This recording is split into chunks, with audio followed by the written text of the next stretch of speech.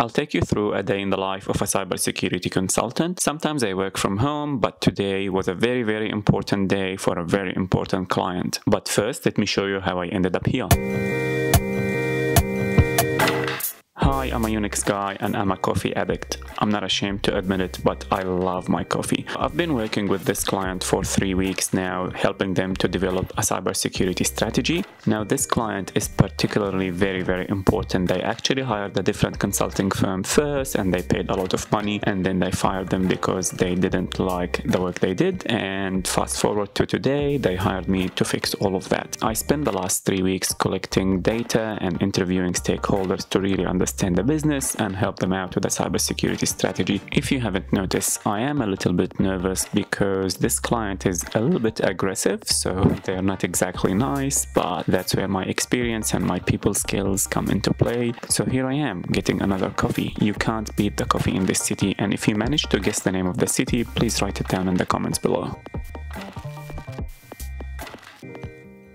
And 10 minutes before going to the client, I actually had to stop to respond to some emails and help out another consultant working on another engagement. This is the joy of cybersecurity consulting. You will usually be working with multiple clients at the same time.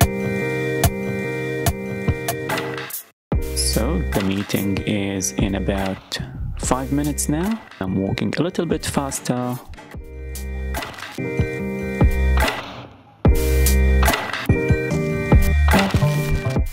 And here we are at the client side.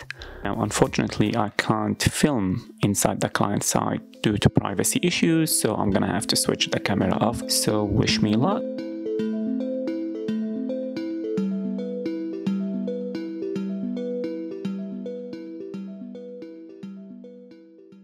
And boom, it was a huge success. In fact, the client was kind enough to allow me to film them, talk things over, and to talk about the next steps. It's about 3 p.m. in the afternoon now, and I'm taking the scenic route to the office, just trying to clear out my head because, believe it or not, this was a very high-stake engagement. A client have complained before, and it's just a complex business. I really had to be very, very careful with what I present to them because it's a lot of money they're paying us, but it's also a lot of money that they will be spending in cybersecurity in the next 3 years. So we have to be very precise, we have to be very accurate, and we have to be very professional. Now again, due to privacy issues, I can't actually film inside the office, but I'll leave you here with a night vision of the city that I'm working in at the moment. For the rest of the day, I had another meeting with an internal team that's working with a different client. Their project is about identity and access management. The meeting and the rest of the paperwork went until 5 p.m. and then I head home for the day.